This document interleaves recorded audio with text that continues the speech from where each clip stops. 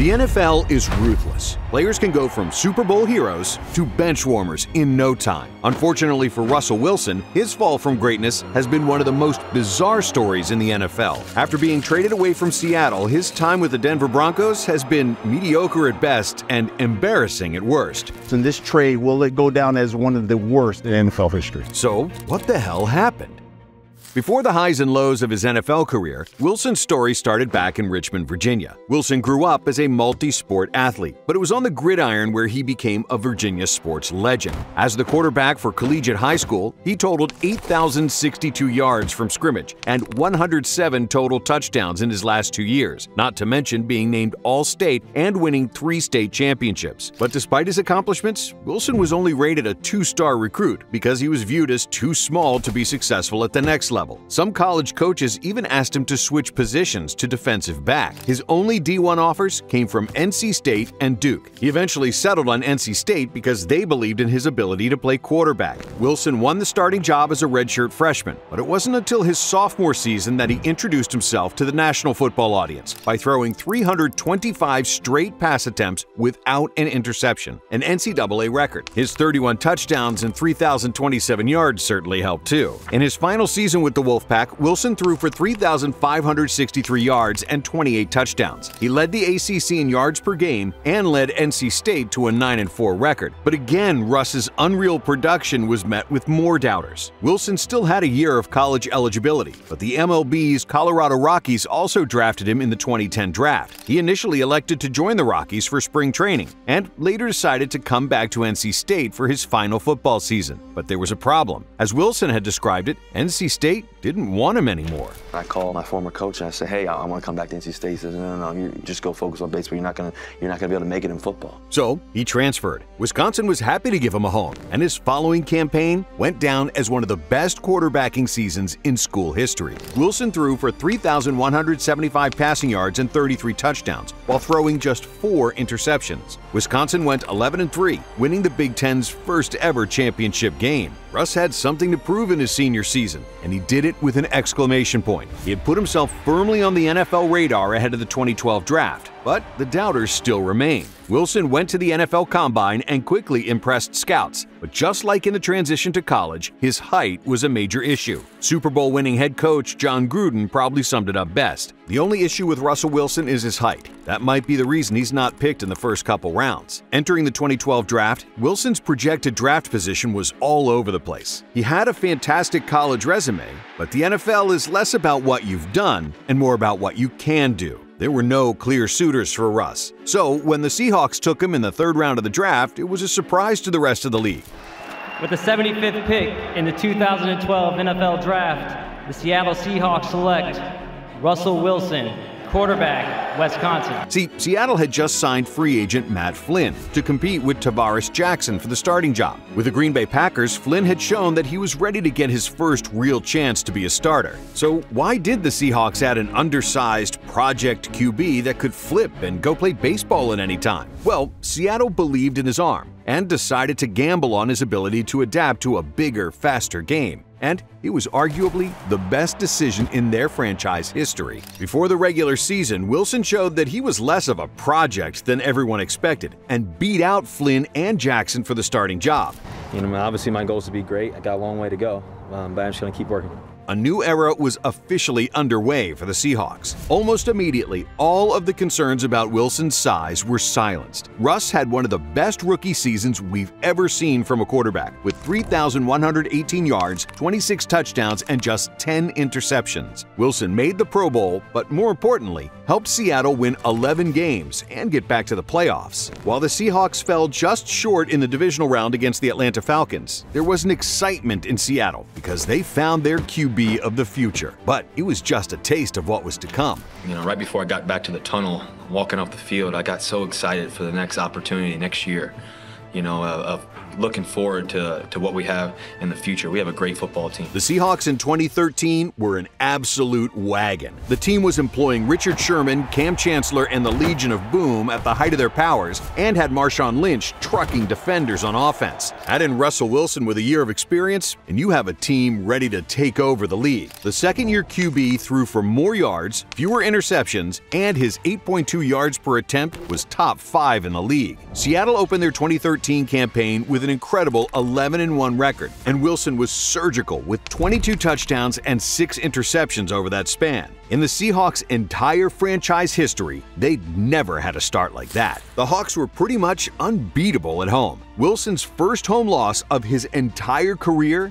didn't come until Week 16 against the Cardinals. He was 14-0 before that. Seattle finished the season with a 13-3 record, locking up the NFC West title and the NFC's #1 seed. But now, it was time to win in January. Up first, the New Orleans Saints in the divisional round. Wilson only threw for 103 yards in the game, but that was partially because Marshawn Lynch ran all over the Saints with 140 yards and 2 scores. The divisional round was an indicator of his general performances in that playoff campaign. Not otherworldly, but confident and mistake-free. The NFC Championship was a rematch with the 49ers. Seattle swept San Fran in the regular season, but it was a different challenge to do it in the playoffs. And it's hard to beat a team 3 times. Wilson had to make big plays for Seattle to win the game, and he clutched up when it mattered most. Fourth quarter, down 17-13 and facing a 4th and 7 at the 49ers' 35. San Francisco had locked down the offense for the majority of the game, and Seattle needed a spark. Enter Dangerous. Wilson took the snap, saw Jermaine Kearse heading toward the end zone, and delivered one of the most clutch plays of his career.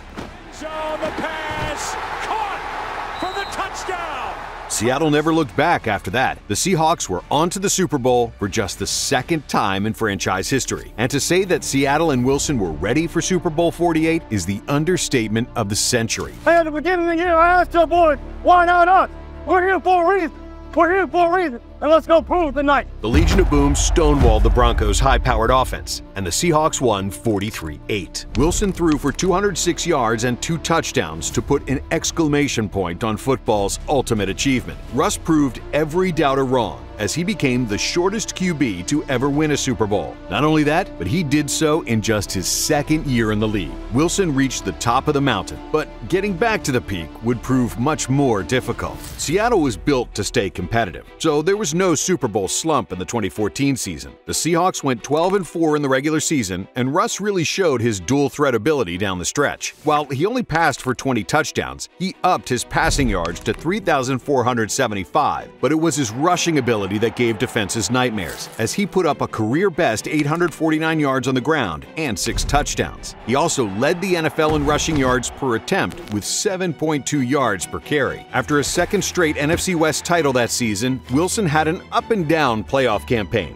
After 268 passing yards and 3 touchdowns in the divisional round, Wilson threw 4 interceptions in a tight 28-22 win over the Packers in the NFC Championship. The following Super Bowl against the New England Patriots was the stuff of legend. Seattle had a 10-point lead late in the game. But of course, Tom Brady put together a legendary comeback. So the game, the spotlight, the pressure was on Wilson. He needed to put together a game-winning drive. With 2 completions over 30 yards, Seattle quickly entered the red zone with plenty of time. Facing 2nd and goal from the 1, the Hawks only needed 3 feet, with one of the league's best power backs in the backfield. Instead, they chose to throw, a choice that still haunts Seahawks fans. Wilson threw a quick pass that was intercepted by Malcolm Butler to secure the win for the Patriots. Even a decade later, Richard Sherman's face tells the whole story. Instead of the extremely rare feat of back-to-back Super Bowl wins, the Seahawks were left with devastation. That day was a turning point for Wilson and the Seahawks. They were still good, but the locker room was never really the same. Initially, Russ bounced back in a big way. He threw for over 4,000 yards and 34 touchdowns in 2015, the best season of his career to that point. But the Seahawks roster had begun regressing, and it became clear that it was Wilson's team now, rather than one built on defense and the run game, which caused a division between Russ and the other star players. Seattle went 10-6 in the regular season before a divisional round exit in the playoffs. In 2016, Marshawn Lynch retired, so the offense was completely dependent on the arm of Russell Wilson.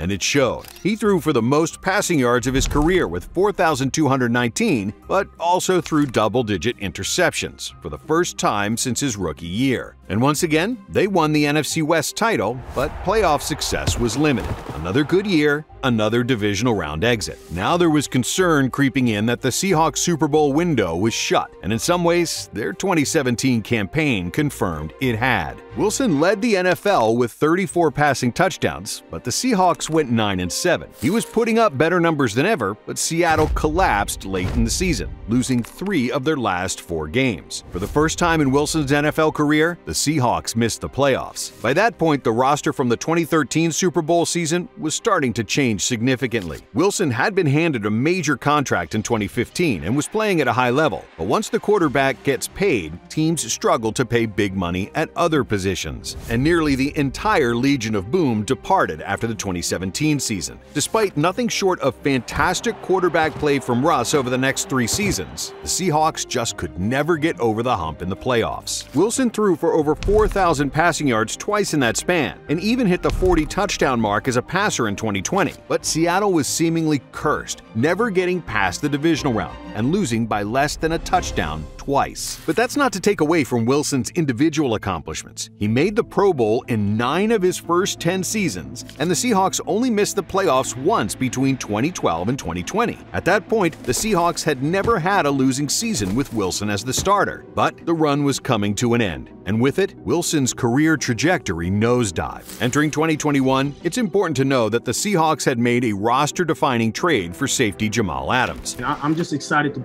be here. I'm here to help, and I can't wait to get out there in front of the 12s. They gave up 2 first-round picks and then some, meaning they had little draft capital to enhance the depth of their team. Let's just say that came back to bite them, as 15 different players spent time on the injured reserve. Even with those issues, Wilson played relatively well. He threw for 3,113 yards, 25 touchdowns, and only 6 interceptions. But Seattle struggled to win games, going 6-8 in the 14 appearances Wilson made. They would finish 7-10 on the season, missed the playoffs, and were in desperate need of team rebuilding resources. Then, Seattle's front office saw an opportunity. Wilson had continued to play well, but was approaching 34 and was on a huge contract. In other words, Russ could be dealt so that the Seahawks could rebuild. As it turns out, the Denver Broncos were willing to pay a hefty price. Russell Wilson is headed to the Denver Broncos. Denver handed Seattle 2 first-round picks, 2 second-round picks, and 3 players for Wilson and a 4th-rounder. The Seahawks had officially pulled the curtain on the Wilson era, cashing out in a big way.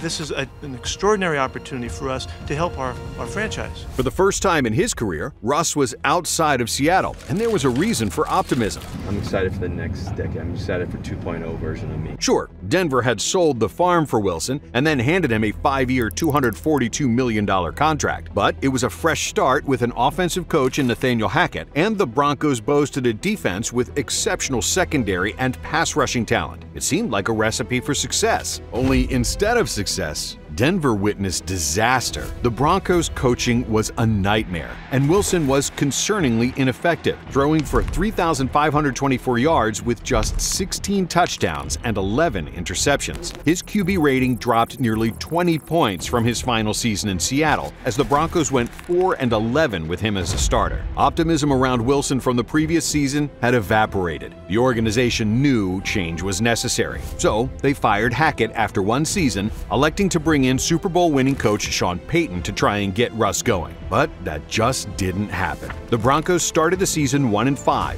and seemed like an even bigger critical failure. But Russ heated up, winning 5 straight games with 8 touchdowns and 0 interceptions over that stretch. The problem was that it couldn't last. Over Wilson's next 4 starts, Denver went 1-3, and he turned the ball over 7 times. Even with the 2 losses late in the season, the Broncos weren't eliminated from playoff contention, but they still benched their $242 million QB anyways. Why? Because they signed a bad deal. Wilson's contract featured a $37 million injury guarantee for 2024. Denver tried to renegotiate mid-season due to Russ's underwhelming performances, but he didn't budge. They told me that if I didn't change my contract, that I'd be benched for the rest of the year. I mean, no one gives up a salary like that. So Sean Payton and the Broncos sat him just to have the flexibility to get rid of him in the 2024 offseason. 2 years prior, Denver was happy to pay an arm and a leg for Wilson. Now, they're figuring out how they can mitigate the financial damage. Cutting Wilson means that the Broncos will potentially have $84 million